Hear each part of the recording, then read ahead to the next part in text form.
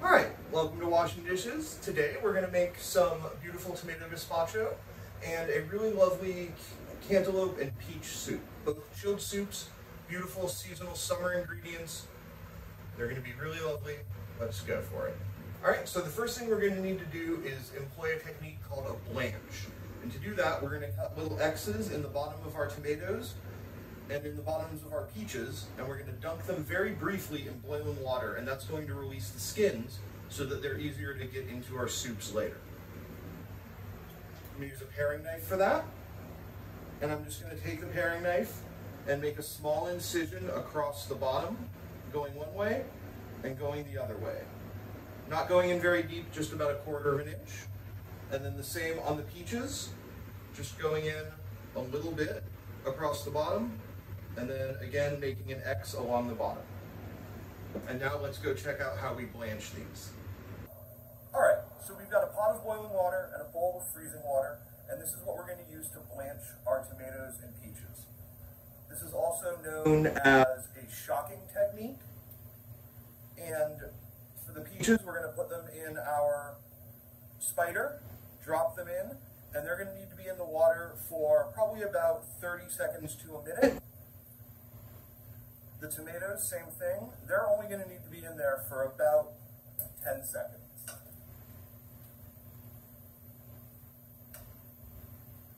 You can already see the bottom of the peach starting to open up.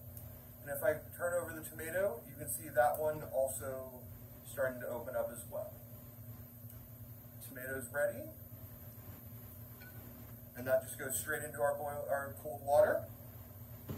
Peach looks good, so that's going to go back into our cold water as well.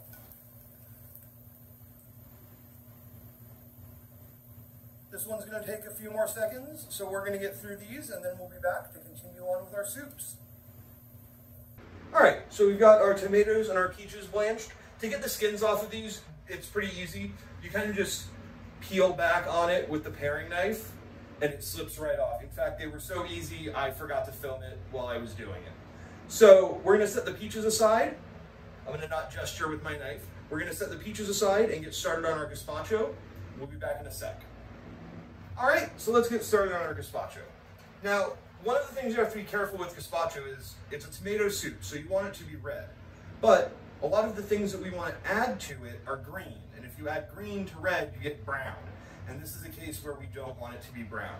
So to mitigate that, I'm going to peel my cucumber to get rid of the dark green skin.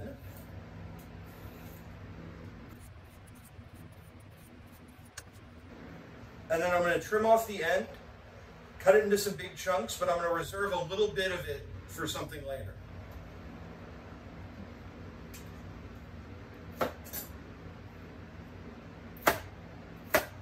So here's these big chunks are like 1.5 inches, 2 inches long. Because it's all going in the blender, we don't have to worry too much about our knife cuts right now.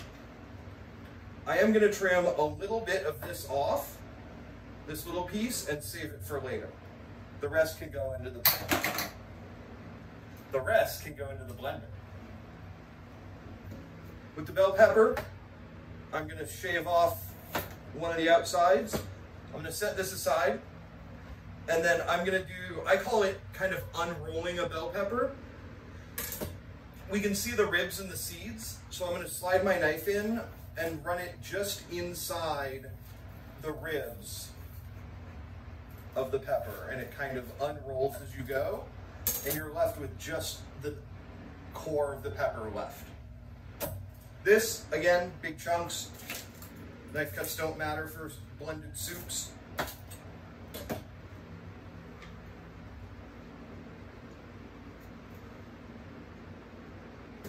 Couple cloves of garlic.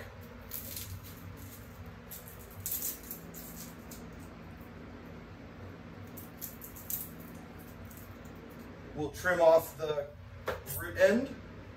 Give them a little crush.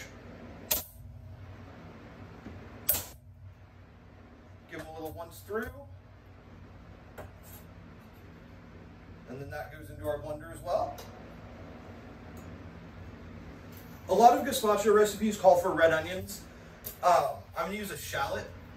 They're really wonderful, a little bit more mild than a red onion, so it won't be quite as like cakey and spicy. We'll make up for that later.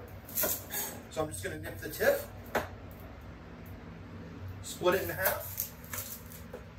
You got to make sure you peel it. You don't want onion peel in your gazpacho. And again, I'll get rid of the root ends. A couple of big pieces, straight into the blender. Jalapeno. Because I went with a shallot instead of a red onion, I don't need to be as careful getting the seeds out of my jalapeno. So I'm just going to split it in half. And then I'm going to use a spoon and a pair of gloves to get the seeds out. Anytime I'm working the chilies, if I think about it beforehand, I try to put gloves on. Sometimes I remember, sometimes I don't.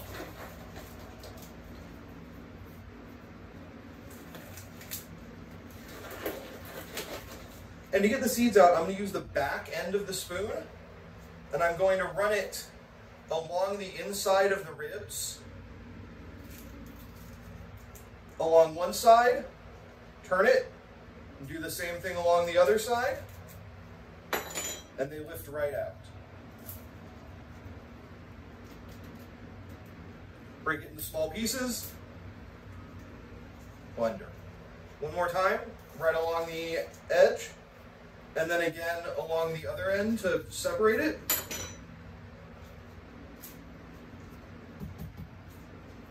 Big chunks. Good to go. All right, so I'm gonna clean up this stuff and then we'll finish with the tomatoes, the herbs. All right, so I've got that cleaned up. We're gonna go in with the tomatoes.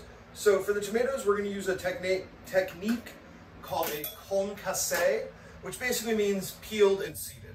So to do that, I don't need a paring knife. I need a chef's knife. You could use a paring knife for this. So I'm just gonna split them into quarters. And then for each of those quarters, I'm going to take my knife and cut out the seed part before I throw the rest of the tomato into the blender.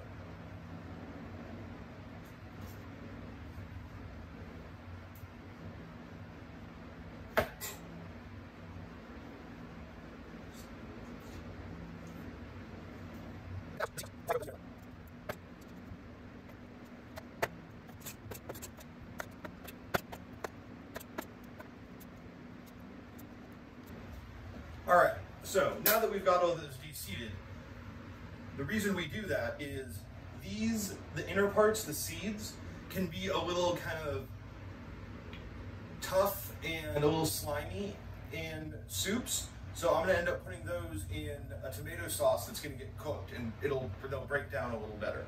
So into the pool they go. We've got just enough space for some fresh herbs.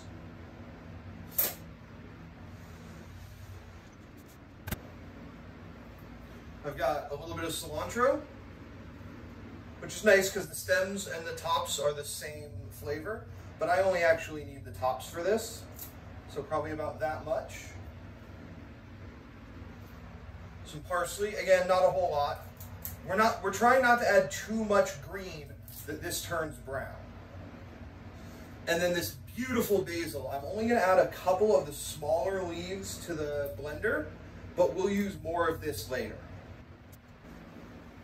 All right, we'll get all that in. Juice of a couple of limes for a little brightness, acidity. I think I'm gonna start with one and then maybe add the other after it blends up and we taste it.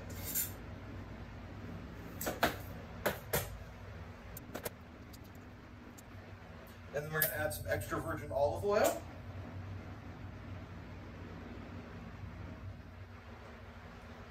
In fact, a fair amount. Some cracked black pepper, and of course, some kosher salt.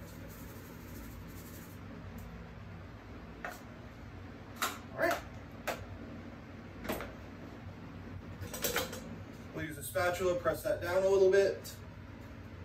Make sure all the liquid gets down to the bottom.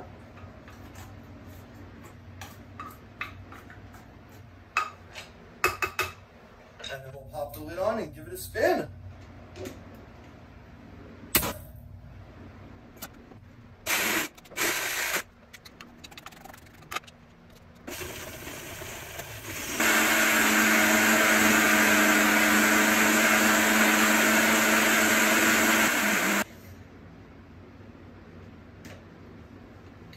All right, let's give it a taste.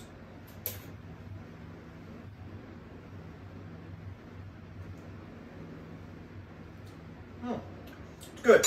It does need that other bit of lime juice.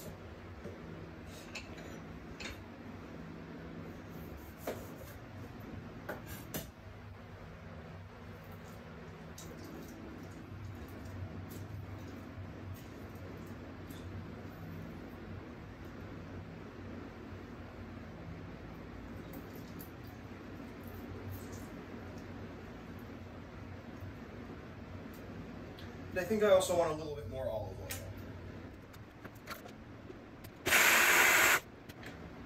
One more taste. That looks better already. Beautiful. That's what I like. Bright, vegetal, tastes like tomatoes, tastes like other vegetables, not too salty, right on the spot. I'm gonna go get this out of the blender and then we'll come back and we'll get on the peach and cantaloupe soup. See you in a sec. All right, time to get on with the peach and cantaloupe soup. I've donned some gloves because this part's going to be sticky. We've got to get the peach flesh off of the pit, and they're a little slippy. So we're going to be very careful and take our knife and just kind of shave along the edges. And now once we've got a nice flat spot, it's a little bit safer, a little bit easier. We can just go around.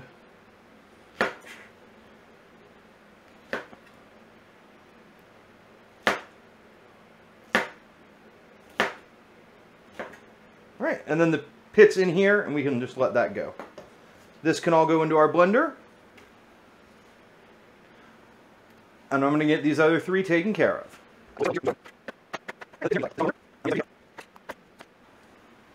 All right, let me just clean up, and then we'll get on to the next part. All right, so now we're going to break down the cantaloupe. First things first, we'll trim off one end.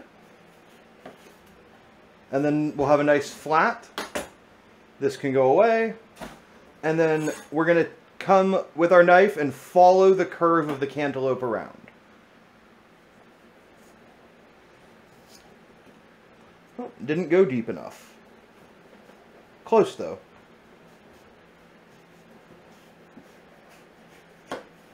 There we go.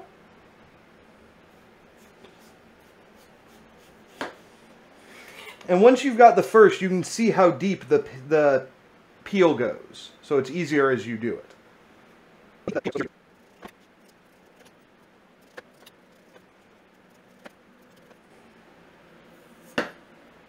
All right, so now we can split it in half.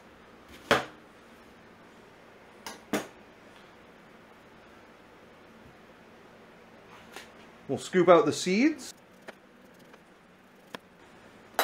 And then we'll cut it into big chunks.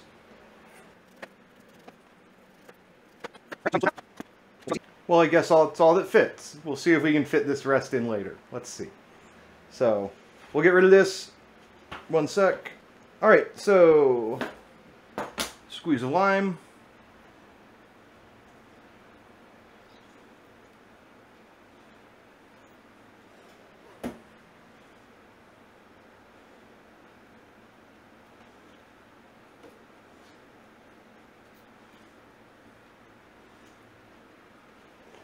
All right.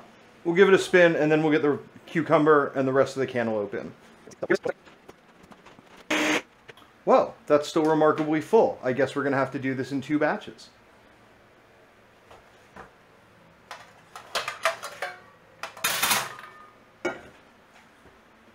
So, we'll get this out into the bowl.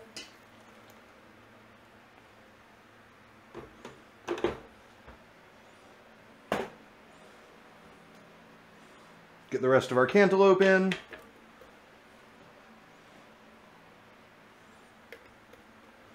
And then we'll peel our cucumber.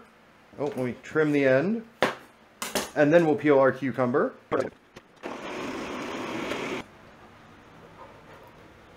And then we'll add a little bit of this back to kind of get it going.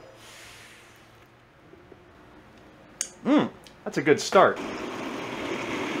All right, so that's nice and smooth. We'll add it in to the rest of our soup. Wow, that's a lot. Nice, excellent. I assure you, it will not go to waste. Give it a stir to mix it together.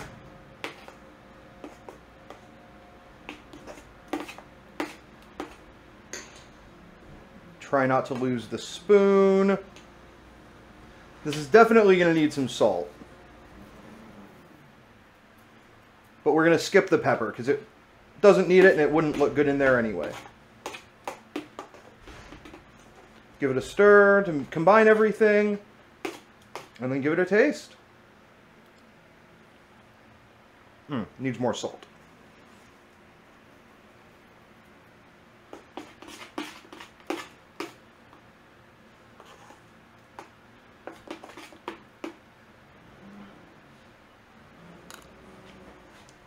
There we go. Beautiful. All right. I'm going to put this away for a minute. We're going to make some garnish for it, and then I'll be right back. All right. So we're going to make a quick little garnish for the cantaloupe and peach soup. We're going to use some plain Greek yogurt,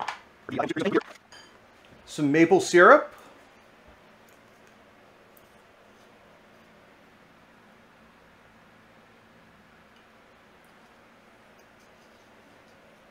and some lime. I'm going to start with half. I probably didn't expect my mic to die right there, but you know, these things happen. So we're just going to roll with it with some voiceover. As you can see, I'm adding the lime and whisking together. I'm talking here, but I'm basically just explaining what I'm doing. You just want this to get to like a nice, like, not super thin consistency, but enough that it'll sit on top of the peach soup without like sinking all the way in. So you want it kind of like drizzle, like a drizzling consistency, something like that. I did end up using both halves of the lime, mostly to thin it out, but also because it balanced the sweetness of the maple syrup really well. So you're really just whisking it up and then salting it to taste. Whisk. Go. I don't know why I took this long explaining that, but in the video, but here we are. And then I'm going to taste it. It needs a little more salt, which I knew going in because everything needs more salt going in. And this should be good. And then obviously, since my mic died during this clip, I'm going to be voicing over the remaining clip, but I'm sure you'll enjoy that. All right, so now we need to make some garnish, because if you're going to make something, you should make it look pretty. So what I'm doing here is a technique called chiffonade, where you kind of stack up the herbs and roll them up, and then you slice them as thin as you can possibly get them. Obviously being very careful. And this is one of those things where both the technique and the product have the same name.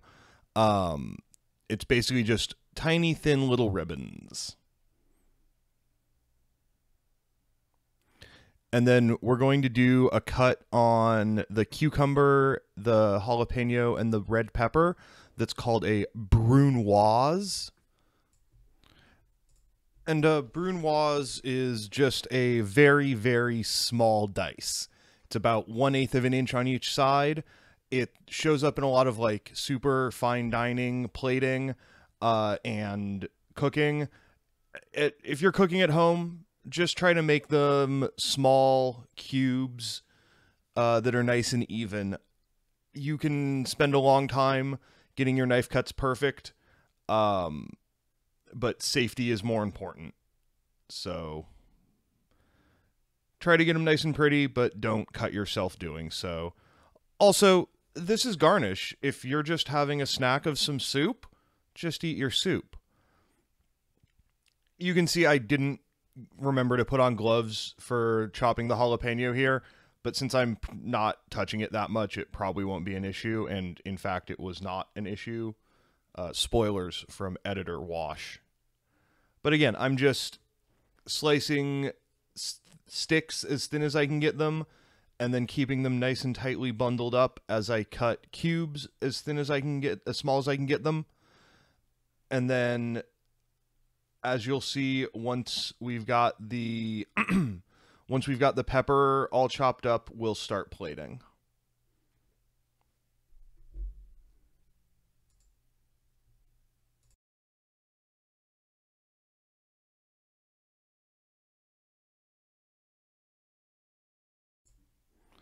All right, so now that it's time for plating, I'm just going to grab the jars that I put the soups in, and we're going to start with the gazpacho.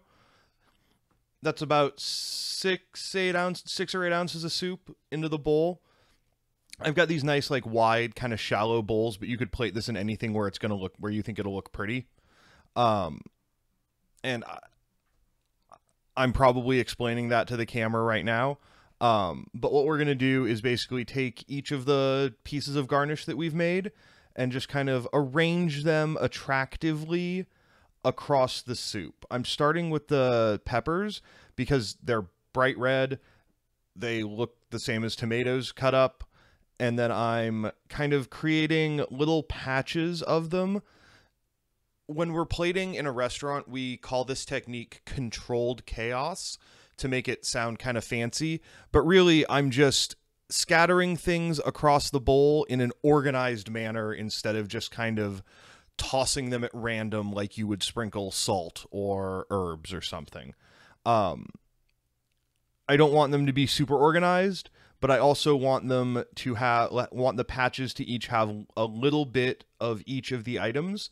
And then with the little threads of basil, I'm kind of stretching those across the top of the soup because they'll float, and they just add a really nice pop of that, like, bright, like, deep green color. And then to finish it off, I'm going to drizzle it with a fair amount of olive oil, probably a couple of tablespoons. And that's just kind of in a nice little drizzly, swirly fashion. And then there's our beautiful tomato gazpacho. Bright, fresh, herby, vegetable-y. I don't know. But you get the idea. And then we're going to go in, and the plating for the cantaloupe and peach soup is a little less complicated. I'm going to use about the same amount of soup. This was supposed to be 2 clips, but I'm just going to talk over it. So the cantaloupe and peach soup, again, about 6 to 8 ounces. And we're going to use, we're going to spoon a few dollops of this yogurt sauce that we made. It's delicious, really beautiful. And we're just going to, again, kind of controlled chaos, but this time we're going to do a much more organized pattern. I'm going to kind of drip it around in a circle. I'm not super worried about keeping the spacing even, although I did get the spacing pretty even.